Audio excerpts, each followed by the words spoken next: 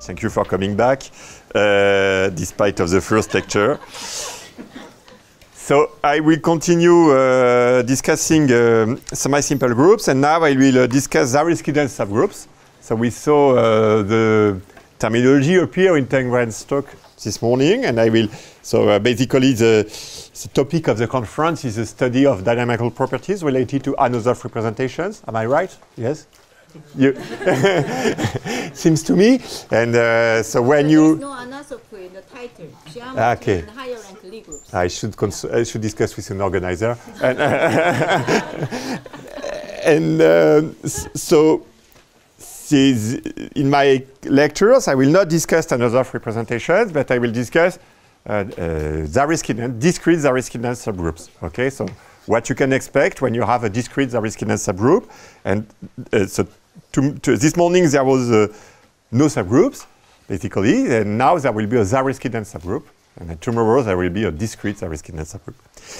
Okay, anyway, for today I will just, so what we want to introduce is properties, asymptotic properties of subgroups, gamma of G, and gamma will be Zariski-Dense. So the terminology, I will come back to this notion a little later in the talk. And first, also this morning, in Tenggren's talk, gamma was a hyperbolic group embedded in G, and we saw the boundary of gamma appear, and we wanted to compare it with, so in case G was the group of isometries of real hyperbolic space, we compare the boundary of gamma with the boundary of G, with the boundary of the hyperbolic space. So I will introduce an object that will play the role of this boundary in any rank. That is not only for real hyperbolic spaces, generally rank 1 groups. And this object, it will be a homogeneous space of G. And so for the moment, I forget about gamma. I still have G that is a semi-simple Lie group. And this group will come with a very nice compact space.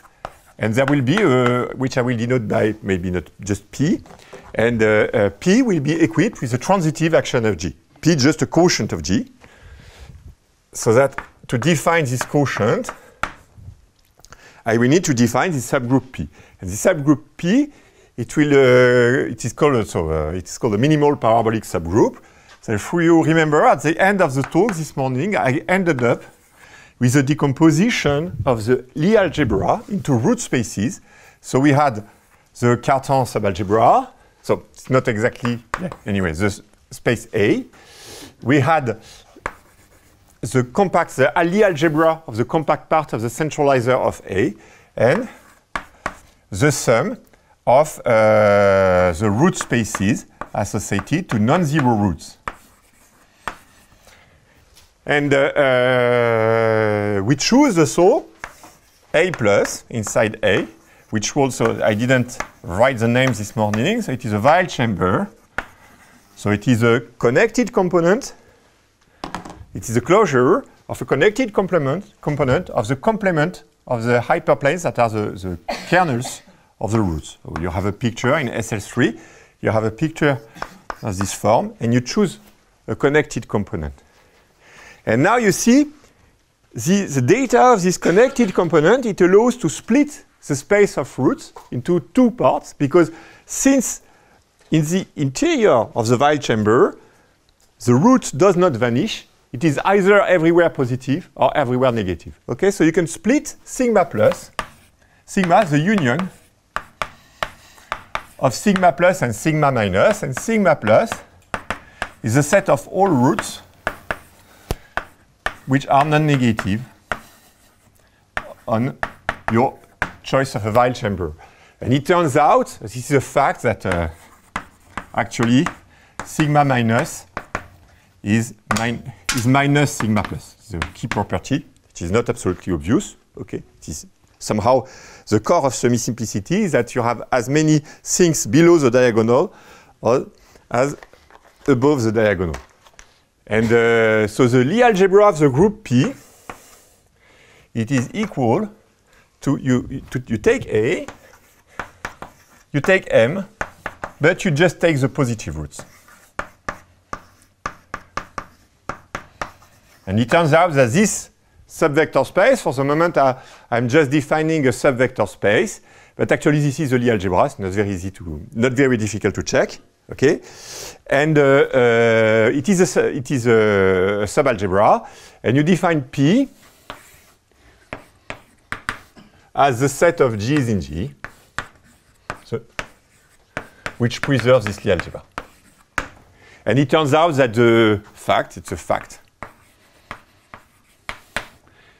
that the Lie algebra of P is exactly P. That is, this algebra is actually equal to its normalizer. Okay. And so it's, for the moment, it's absolutely abstract. If you don't know it, you don't understand anything. And it's better to say exactly who the objects are in examples. So what you are doing, actually, is that if G is SLN-R, then P, it is just up to conjugacy, because I made choices, but since all objects, actually, every choice, the group acts transitively on every choice I'm making. So this is why the choices do not matter. And you can take for P just the group of upper triangular matrices. Okay, and as I promised this morning, I will not only do the example of SLN to convince you that in every classical group, all objects are very explicit. So if G is the symplectic group, for example, okay, I will add a sentence because doing the, okay, and what is G mod P in that case? This is the set of complete flags. A complete flags, that is, this is a set of all points, xi, which are a sequence, V0, V1, Vn, and V0 is 0. It's properly included in V1, which is a line, etc., and it's properly included in Vn, which is Rn. So it is an increasing sequence, a maximal increasing sequence of subspaces of Rn. This is a set of flags, and it is actually a compact set, and this set comes with a transitive action of SLN-R. And this space will play the role of the boundary of the group. Whatever, you don't build a compactification because there are several choices, etc. But whatever you can try to do, in the end, your compactification, its boundary will contain copies of this. Okay. And as I promised this morning, I will do another example. So if you are okay, we do this one. The symplectic group. In the symplectic group, we will fix what is, we will first define the good, we will define G mod P instead of defining P, which is equivalent. So you will consider flags. You will do the same. You take complete flags. And now the dimension is 2n. And I will not consider the set of all flags. I will consider a proper subspace. I will consider flags such that for all I in between 0 and n, Vi is totally isotropic. So remember that we are working with a space equipped with a symplectic form. Okay, and the group is the isometric group of the symplectic form. So I'm taking spaces on which the symplectic form is 0. Okay, and this is for the first spaces because you cannot, of course, when you read dimension n, when you go beyond dimension n, the space cannot be totally isotropic. Okay, and what you do is that Vn minus I, it will just be the orthogonal subspace. And when I mean orthogonal, it's with respect to my chosen symplectic form. Okay. So among all flags, among the flag manifold of SLN, I'm now looking at a subspace which is clearly invariant under the symplectic group. Okay. And this is the G mod P for the symplectic groups. So P is just the stabilizer of such a flag. Okay? And if you work with quadratic forms, you will have spaces which look a bit this way. So it depends on the signature, what you have to do, but you can work it out. It's an exercise for tomorrow. What is G mod P for any group? Okay? And so this is all I wanted to say about this space. So the point is that every semi-simple group comes with a space which is called the flag manifold of the group, and which you can define in an abstract way by using the language of semi-simple group if you know it. And if you don't know it, but you are satisfied with working with classical groups, you can still do it actually. And now I want to, because I will be interested in understanding the action on this space of Zariski-dense subgroups of G. And to do this, I will define, so in rank 1, let's say in real hyperbolic spaces, you know that among elements, so G mod P will be the G mod P will be the boundary. If G is SO1n, G mod K is real hyperbolic space, and G mod P will be the boundary of real hyperbolic spaces. And among group elements, there are very nice ones, which are hyperbolic isometries, and I will define an analog notion in any semi-simple group. And to do this, what I will first introduce a new decomposition. So this morning we met the Cartan decomposition, Ka plus K, and now I will look at decomposition related to this hyperbolicity property. So I will say that an element G in G, I'm back to the general case, is elliptic if G is conjugate to, this means conjugate, this tilde, at least on this board, an element belonging to the maximal compact subgroup. Okay, it's called an elliptic element. G is hyperbolic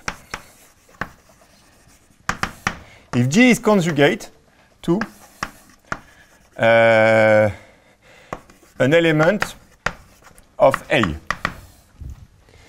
And I will say that G is unipotent if G is conjugate to an element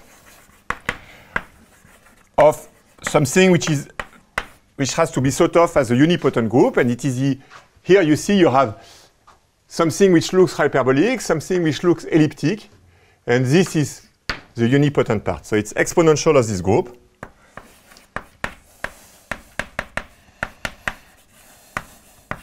Okay, and again, this is a language that is fit for describing what happens in an abstract semi-simple Lie group, but in what it means, for example, for SLN, being elliptic means being diagonalizable with eigenvalues that have modulus 1.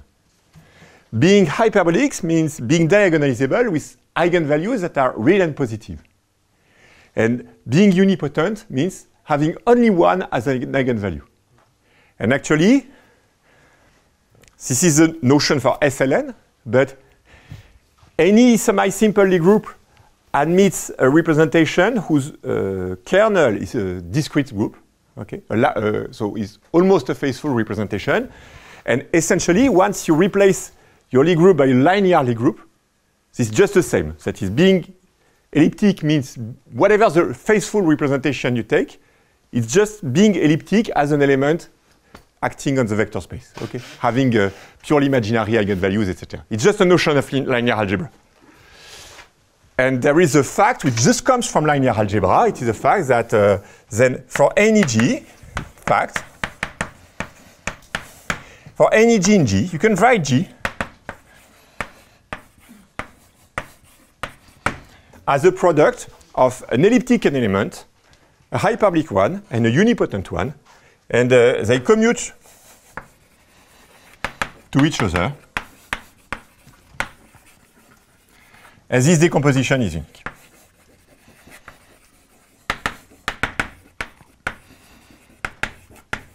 And it's just a translation, an abstract translation of a fact from linear algebra. So Jordan decomposition of matrices. You can decompose the matrix.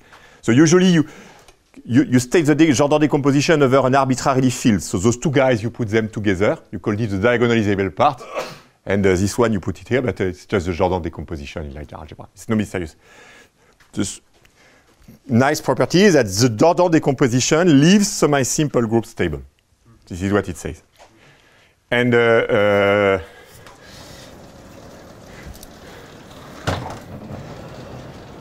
so this morning, I introduced the Cartan decomposition. And the Cartan decomposition, G equals K, A plus K, define in the Cartan decomposition, I told you the Cartan component is uniquely defined by an element of G. Okay? You have some small choices on the K part, but on the A plus part, there is no choice. So it defines the map. When you take the log of the Cartan component, which I will denote by kappa, it is a map from G to the Weil chamber. And now I can define, so the Cartan decomposition is related to norms. And now I will define something which is related to eigenvalues. This is the Jordan decomposition. It is lambda. And what it is, so you write G as a product, you write its Jordan decomposition.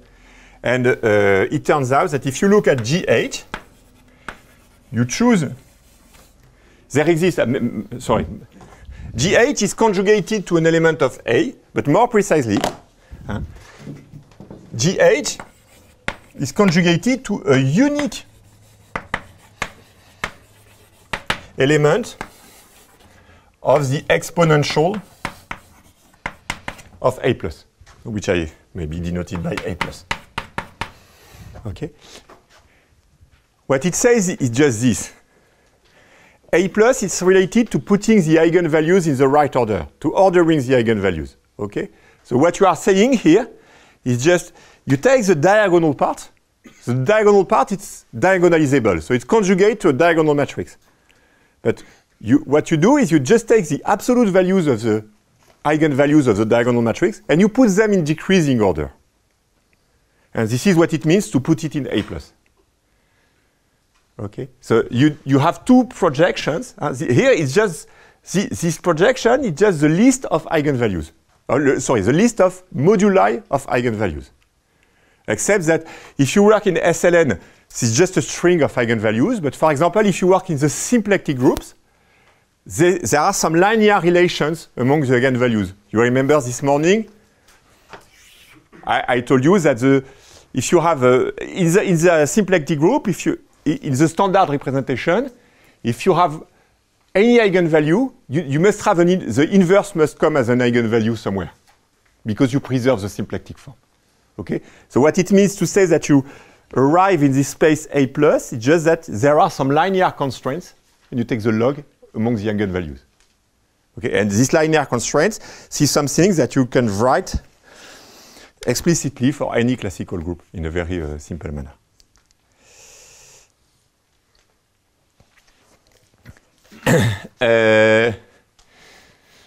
So these are the data that come from the structure of the group. And now I will introduce subgroups. Okay? And what will interest me is groups for which these elements of the group for which this GH part, this Cartan component, this Jordan component here, so I will call this a Cartan projection. And here I will call this a Jordan projection. And you see this A+, this is a cone in a vector space, okay? And I will look at the interior of the A+, which I will call A++. So in SLN, these are diagonal matrices where the eigenvalues are in strictly decreasing order. So maybe if in English I should say decreasing. And instead of non-increasing. I'm lost with terminology, so for me, I'm French, decreasing means non-increasing. And decreasing, I say strictly decreasing, okay? Okay, I prefer this, so sorry. I will not be able to manage, okay? What does the word compact mean to you? Yeah, for me it's okay. For me, compact means compact Hausdorff. Okay. And so you're 1 foot in both waters. Okay, so A++, these are strictly decreasing eigenvalues. And what happens is that when you have strictly decreasing eigenvalues, this part must disappear, okay? Because this part must commute with GH. So if you don't have multiplicity, you have no unipoint part. And so you say that if you have G in G, okay, such that lambda G belongs to A++, you have strictly decreasing moduli of eigenvalues. You say that it is called, by definition, you call it a loxodromic element. So again, example, this is the definition. in SL and R, this is saying that the all moduli of eigenvalues of G are different from each other. And here comes a fact that saying that G is loxodromic, it's equivalent to saying that G has an attracting fixed point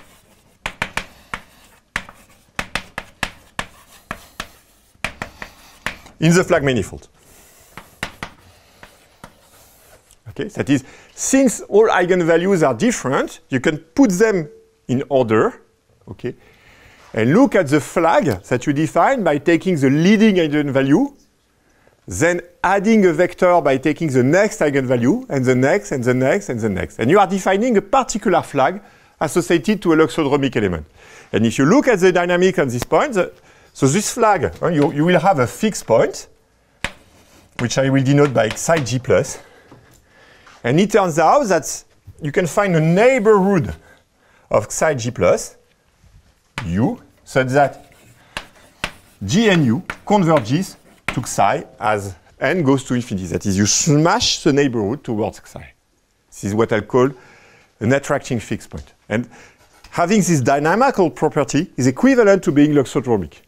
And in that case, you can look, so the picture is that you have this very nice attracting fixed point, and you can look at the set of guys which do not go to psi G plus. So set of, which I will denote by QG minus.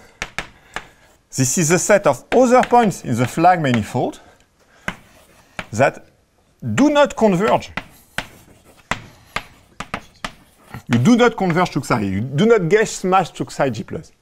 And just by looking at what happens when you have an explicit matrix, you can see that this is actually a proper algebraic submanifold of P. I will come back. So why do I speak of an algebraic submanifold of P? It's because even if my group is not a linear group, actually, everywhere in the definition, when I define P, instead of working with G, I can work with the adjoint group of G. Okay? And this space is actually a homogeneous space of the adjoint group of G, so that it is an homogeneous, and actually even of the full automorphism group of the Lie algebra, which is an algebraic group. And this space is actually, viewed this way, it is an algebraic manifold. Okay? So I can speak of an algebraic submanifold as a space. And let me describe what is this. So we have this picture. If you have a loxodromic element, you have its fixed point, and you have, I could say, call it, I don't know, the unstable subvariety or whatever, the set of guys which do not converge to psi G plus when I go to infinity. And I can describe, when I'm telling you this is a proper algebraic submanifold, we can check what it is in case G is SLN, and in case G is SLN. So in general, this in particular, saying that G is loxodromic is equivalent to saying that G minus 1 is loxodromic. So you have also a fixed point for the inverse dynamics. And it turns out that this fixed point, it's rather clear that it will lie on this subvariety. Okay? And when G is SLN, what happens is the following, that you have the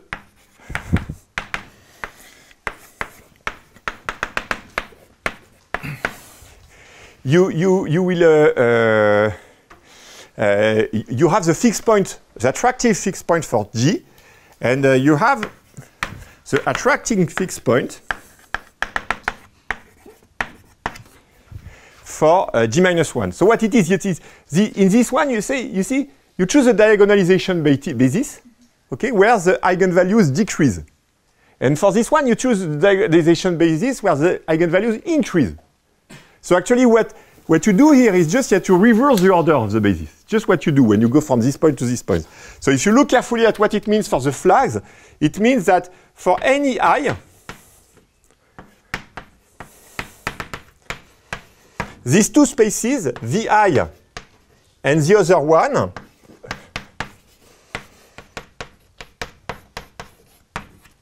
they are in direction. Okay, because you are reversing the order of the things you do. So here you have half of the basis, part of the basis, and here's the remainder part of the basis. Okay, and so when I have two flags, if I take any two flags, if they have this property, I will say that they are in general position.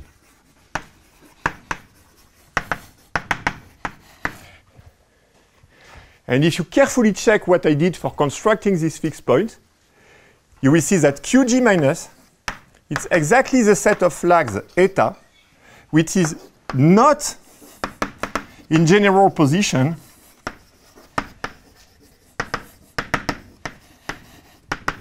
with psi G minus. Okay? That is the flags that are related to this point.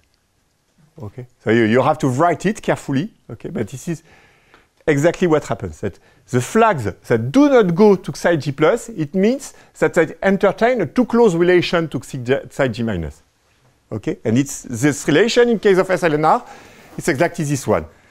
So again, I could take the symplectic group and write properties of this form and give you a description. I could take any classical groups, and there would be a description of this form. And I will now what I will do is make this, which is very, for the moment, rather clear, into something absolutely awful.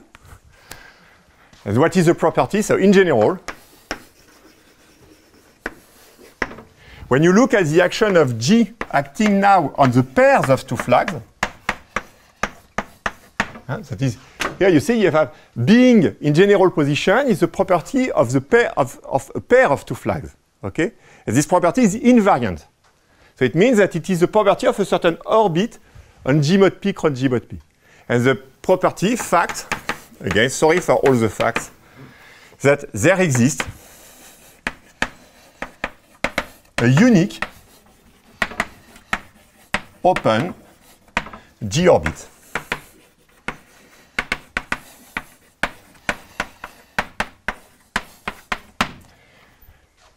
And again, for the SLNR case, this is just this orbit, okay? And QG minus, so I will give it a name, I don't know, let me call it OG, okay? Inside GP cross GP, so the unique open orbit. And QG minus, in general, I just repeat now this property. This is the set of eta in G mod P, such that psi G minus eta does not belong to the open orbit. That is what I'm saying. I'm just translating this property of SLNR into a property that makes sense in a semi-simple group. So it's not essential, but what I'm saying is that this, and since everything can be worked out in the same way for the adjoint group, actually all these spaces are algebraic subvarieties. Everything is algebraic on this picture, actually. Okay. So up to a cover. No, in this picture here, because this orbit is an algebraic set. Oh, there, but I mean not G, right? No. The double cover. On this picture, every G mod P is an algebraic variety. The open orbit is a Zariski open subset, etc. And for the same reason, I can define a Zariski dense subgroup. So when you have an algebraic variety, a Zariski dense subset is a subset that is not contained in any proper algebraic subvariety. Okay, so if you have gamma that is a subgroup of G, I will say that gamma is Zariski dense if, when you look at the adjoint action of gamma, so this is a subset of the automorphism group of the Lie algebra. So now I'm back to linear groups and algebraic varieties, etc. I ask that it is Zariski dense. At least, yes, I put the neutral component. So it's Zariski dense. Just what it means.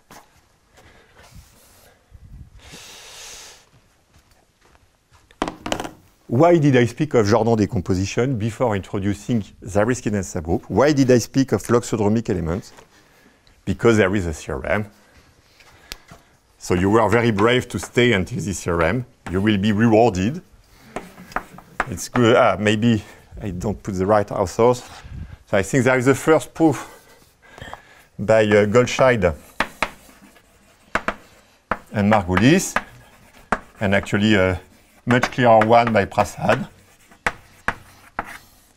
And the theorem is that if gamma inside G is Zariski-dense, then gamma contains loxodromic elements.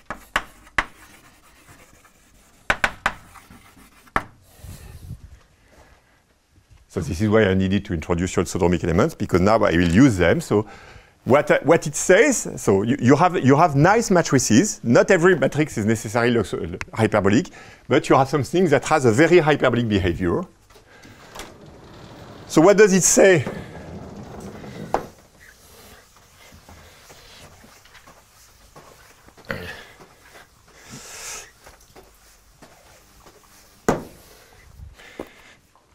For example, let us go back to hyperbolic geometry, and let us even take the first case, that is, we take G to be SL2R.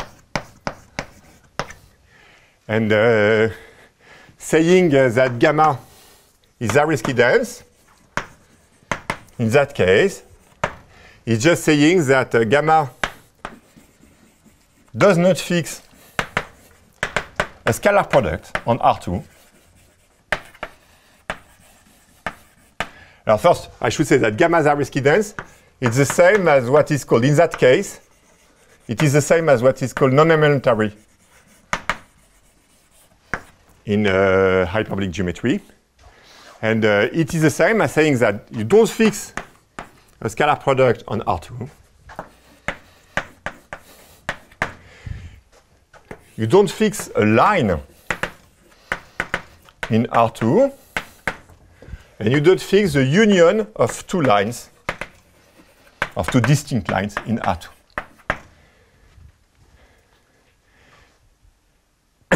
Because what is the converse of Zariski-dense? It's contained in an algebraic subgroup. And what I'm giving you implicitly here is the classification of all maximal algebraic subgroups of SL2. Because here you don't want to be contained in a conjugate of SO2. Here, you don't want to be contained in a conjugate of the group of triangular matrices, which is a proper algebraic subgroup. And here, you don't want to be contained in the union of the group of diagonal matrices with the set of anti-diagonal matrices. This group is exactly the stabilizer of the union of two lines. Okay? And what I'm saying is that as soon as you are not contained in some conjugate of these groups, you are actually Zariski-dense. So the point is that Zariski density is something that is easy to verify. It's not some abstract. If I give you explicitly matrices and I ask you whether the set, the group that generate is Zariski-dense, you will do it. Okay. So you can check it. Okay. And in particular, in this case, you see. If I give you a set of matrices, you will see whether they are all orthogonal or whether they are all have a common fixed point, etc. And what I'm saying is that in this case, then the theorem says that then, easy to prove in that case, then gamma contains some gamma which is up to conjugacy of this form. I should put. I can remove the plus or minus because I can take the square. Okay? You can take the hyperbolic matrix for some positivity. This is what the theorem says. But in SL3, for example, so you have a bit more of cases to rule out to check that you are Zariski-dense, and then you know that you will contain a matrix which has three different positive eigenvalues. And so now we will start introducing, you will use this property to start introduce the first object that is related to Zariski-dense groups.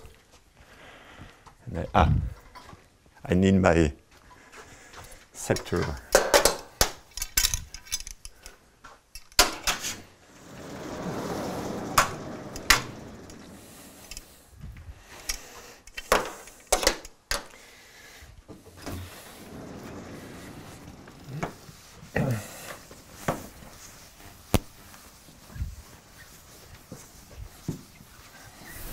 Can I ask, is this theorem, it's like R points of the group G, so the SL2C, there's no loxodromics the way you've defined them for a random convex cocompact thing, is there? What do you mean? For SL2C? Yes, what reason? Because there's a rotation, which will be a unicomplex number. There's always going to be one that doesn't have a rotation? No, because you, no. Okay.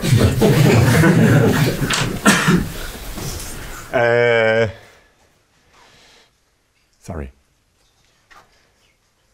So here comes a theorem that is due to Benoit. And it says the following, that if you have gamma inside G, that is zero-risky dense. Then when you look at the action of gamma on this flag manifold, G mod P, it admits a smallest non-empty closed invariant subset. So this set appeared in the talk by Tangren this morning because he told us that he would consider equivariance map in his, that he wanted to study representations of hyperbolic groups inside some asymptotic groups, and that this representation would come with, so he didn't mention that space, but I'm spoiling his next talk, and actually his representations will come with a map, a continuous map from the hyperbolic, the Gromov boundary of gamma towards, maybe not this, sometimes not this flag manifold, but towards the flag manifold. Okay? And say for the moment this one. Okay? And in that case, the range of this map will be a closed subset of G mod P. And by construction, this map is gamma equivariant, so it will be an invariant closed subset for gamma, and the action there is minimal. So this set will be the minimal set. The limit set is called, it's lambda gamma. And this set is called the limit set of gamma. Okay? So somehow you could say that when the representation, the group is a range of an Anosov representation, this limit set will be the range of the associated equivariant map between boundaries. Okay? But it exists in the fact that you have such a set is a general fact for any Zariski dense group. And I will prove something now, for the first time, maybe the only one in the talk. I will just define, lambda gamma as being the closure. I will look at all the Clyde G plus, where G runs among all loxodromic elements. Okay, so I have my set. I have all these fixed points, okay, and I take all limit points of all fixed points, and I define lambda gamma this way. And what I'm saying is that this is the smallest, it's non-empty because there are some loxodromic elements, okay, and I need to prove that every gamma orbit, the closure of every gamma orbit contains lambda gamma. It's just equivalent to the statement. So if I take SA in P, I claim that the closure of the orbit of SA contains lambda gamma, which amounts to say that the closure of the orbit of theta contains every attractive fixed point of every loxodromic element. And why this is true, I carefully prepared everything, so it will be very quick. Because you have eta, okay, and you somewhere, so eta is somewhere, and somewhere you have psi G plus. And here you have the unstable variety QG minus, the guys that do not converge to psi G plus. So if eta does not belong to psi G minus, we know that Gn of eta converges to psi G plus. So it's okay. A closure of the orbit contains psi G plus. So now comes the bad case, the case where you are here. So if eta belongs to this subvariety, and now you remember that I emphasize the fact that this variety was an algebraic subvariety. So Zariski density tells me that there exists some gamma in gamma such that gamma eta does not belong to QG minus. Okay, because since QG minus is an algebraic variety, the set of gamma such that gamma eta still belongs to QG minus is an algebraic subset. So since gamma is Zariski dense, I can find someone that does not belong to this algebraic subset. Okay, and then you have eta that is here, you move it out by gamma eta, and then you are okay, because when you do Gn of gamma eta, this will go to psi G plus. Okay, so I don't write all the details. Okay, so you see that for free, once you correctly understand the statement of existence of loxodrimic elements, you are producing some already surprising dynamical behavior. Okay, some actually very strong dynamical behavior.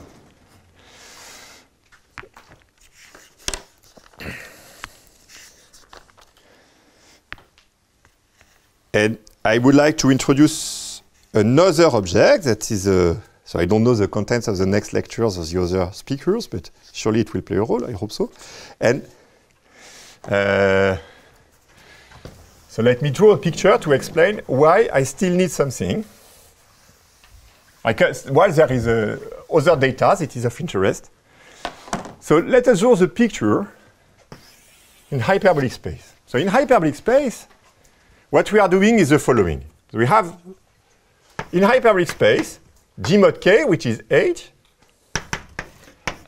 can be compactified by adding at the boundary G mod P. And in that case, what we are doing is that we start from a point, any point. And this is a classical picture in hyperbolic geometry. We look at the orbit of this point under gamma. And we look at its accumulation point on the boundary. And it's a fact that this set lambda gamma that we constructed in that case, it is just,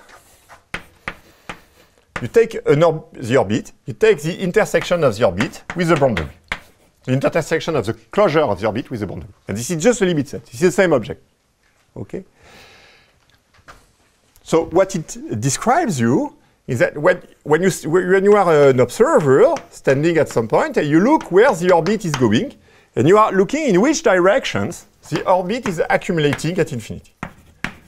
This is what the limit set is describing. Even if we choose another presentation, we don't see G mod P as part of a compactification of G mod K in general, but still, the philosophy is the same. This says something as which direction you are taking when you go to infinity. And there is another, in higher rank, okay, the observer can also look at what happens in a Weil chamber. That is, you have this vector value distance that we introduced this morning. And there are two choices. Either you look which direction you go to, but you could also put back. That is, you have all these gamma 0, and you can put them back in the Weil chamber by using the Cartan projection. Okay? And you can also say, okay, I'm sitting here, and now I only look in a Weil chamber. And what do I see? Okay? And the purpose of describing this is, so I will introduce a new notion of L gamma, and L gamma will be a subset just of the Weil chamber. Okay, and it is called the limit cone. And it was introduced by Lenoir. So what is a limit cone? It's just what I just described here. So you look at the Cartan projection, and you restrict it towards your subgroup. So it gives you a set inside the Weil chamber.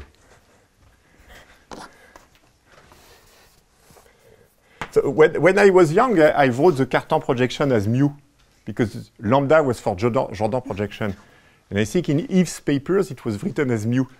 But then we started doing random walks on group. And mu was the law of the random walk, so we had to change notation. That's simple. It's still very hard for me to write kappa. We love mu. Why this change? No, because for now, mu is a probability measure now for me. Okay. So what is a limit cone? So now the situation is just a linear situation. I forget about the geometry. Okay. And my situation is that I have some set E inside some vector space. And I want to describe the set of limit directions of this set. So I call the asymptotic cone of E. This is just the set of limit directions. So this is the set of all. V in V, such that there exists a sequence Vn of elements of the set E. And there exists a Vn, the norm of Vn goes to infinity, but you ask that there exists a sequence Tn of numbers such that Tn Vn goes to V. So it's much more easy to picture than to write. What it means is just this. So you don't read this awful formal definition. What I'm just saying is I have a vector space. I put an observer at 0, and I have some points, my set E, okay? And I look at all directions which I can reach by taking a sequence in E that goes to infinity. It's just what I'm saying, okay? So when you do this for the set kappa of gamma, so the asymptotic cone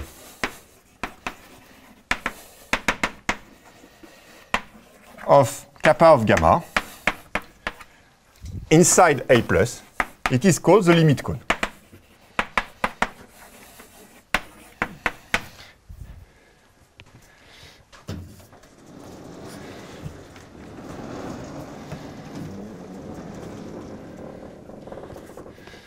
I will keep this.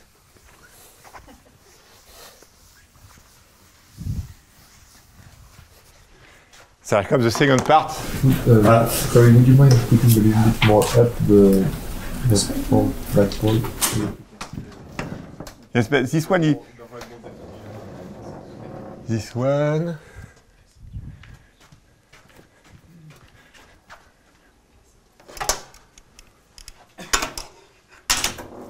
This way?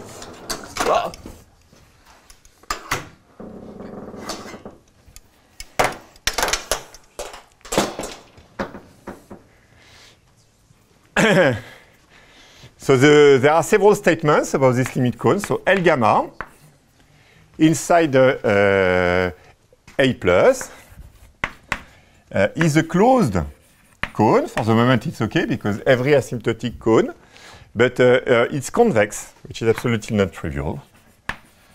And it has non-empty interior.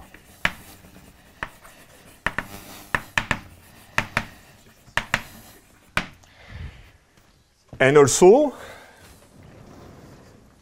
L gamma is also equal to the closure.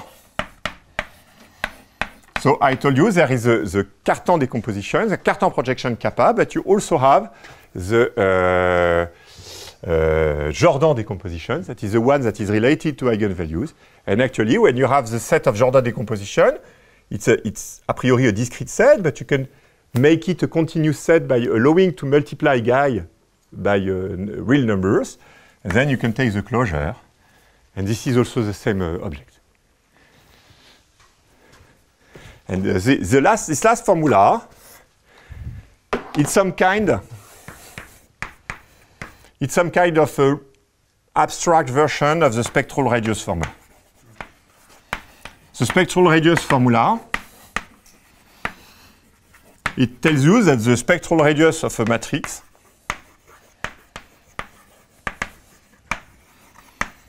is a limit as n goes to infinity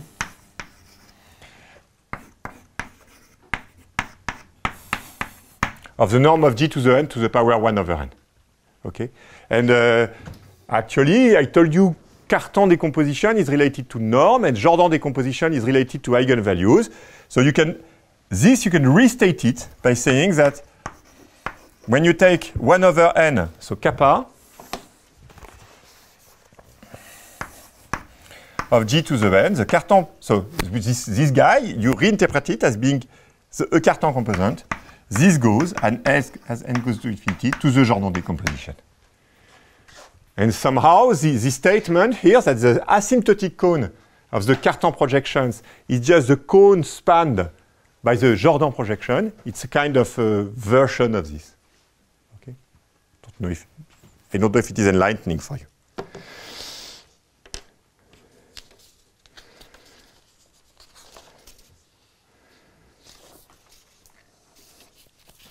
And, so I think what I just would like to do is to give a converse somehow of the existence of loxodromic elements. So somehow I'm done with the general result about the risky dense subgroups that were mentioned, that will be used in more concrete examples. And I would like to build you an example. So it was mentioned this morning. It is an example of Schottky groups. So how to build the risky dense subgroups.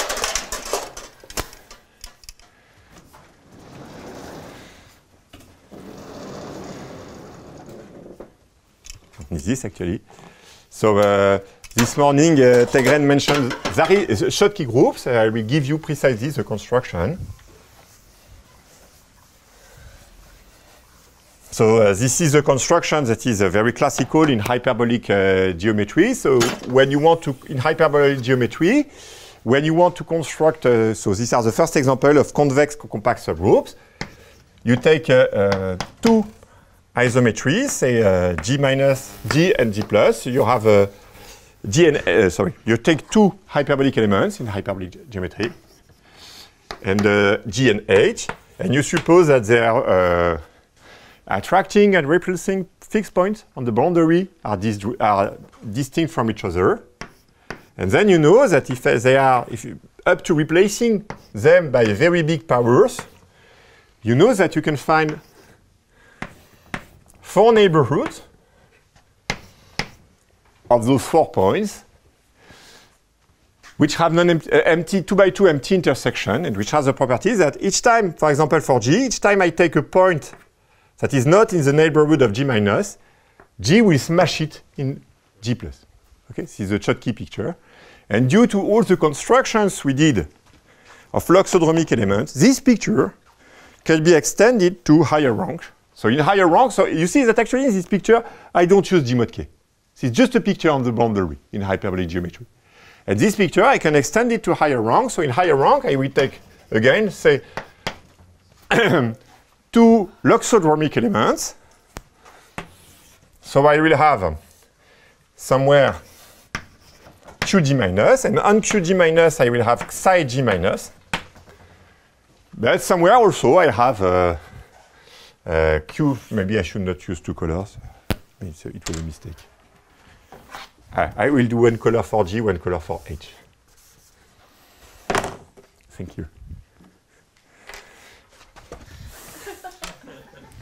So, you have those 2 varieties. So here it's QG minus, here you have QG plus, okay? And somewhere else you have H, and I assume that everything is far away from QH plus, psi H plus, so that I have another variety, which I call QG plus, and another variety, so I have a psi H minus, I'm absolutely lost with notation, and another variety, so it's QH minus, okay? And you see that actually what I will do is that instead of playing with neighborhoods of only of the points, I will play with neighborhoods also of the varieties. So for example, for G, up to replacing G by a very large power, I can take a tubular neighborhood of psi G minus and assume that this the complement of this tubular neighborhood is smashed by G very close to psi G plus. Okay? And you can play the same game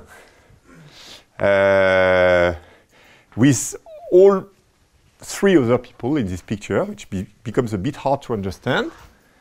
but still, when you write it, it works. And so that if neither point belongs to, if psi g plus does not belong to the union of the three other proper subvarieties, what I will build this way is a discrete subgroup of G, of my semi-simple group, which will be actually a free group. Okay? And the limit set will be a counter set, which will be closely located to close to the 4 points here. Okay? And this is an example of an Anosov representation of the free group. And so you could ask, is it Zariski dense, which is not absolutely warranted by the picture, but being Zariski dense is actually true up to perturbation. That is, in a generic group is Zariski dense. So if you move a bit the point, move a bit the generator, the picture will remain true, will still hold, okay, but the group will become Zariski dense. Okay, so here is the first example of a Zariski dense subgroup. Thank you very much for your attention.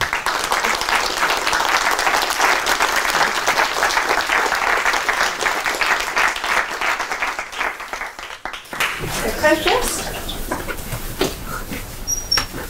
When the group is not discrete and Zariski dense, I mean, do we expect it to just be everything? Well, the group, if you are Zariski dense, sorry, if the group is simple, if you are Zariski dense, you are either discrete or oh, yes.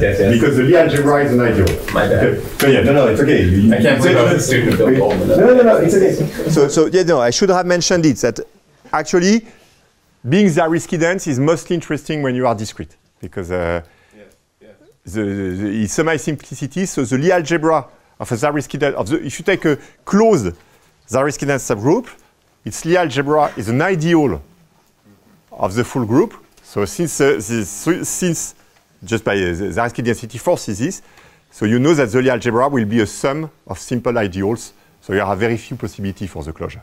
Okay. So essentially, the study of Zariski dense subgroups is mostly the study of the discrete Zariski dense subgroups. Thank you for asking. I have a question. I mean, you could have done like everything in the generality of just the semi-simple real algebraic group. I mean, do you gain anything by just discussing semi-simple group? No, it's just that I did not want to say algebraic group. Okay. I stayed it, but I didn't want. Right, but anyway, like you always have to go to a joint representation, and then you have to go to real algebraic groups to discuss all these notions. Yes, but what is an algebraic group? You can define by polynomials. Well, but what if you want? Yes, but What if you want to lift a spin? No, it's just a technical difficulty. So, essentially, I don't use non-linear semi-simple groups. I'm just working with linear. Everywhere I could just say a linear semi-simple group. Right. And a linear semi-simple group is always a connected component of the identity of an algebraic semi-simple group. But I didn't want to define an algebraic group. Okay, then you could just say linear group, and then you are always just talking about matrices, and then you don't have to discuss a joint representation every time. You are right. Yeah, okay. Yes. Any more questions? Okay, let's thank the speaker then.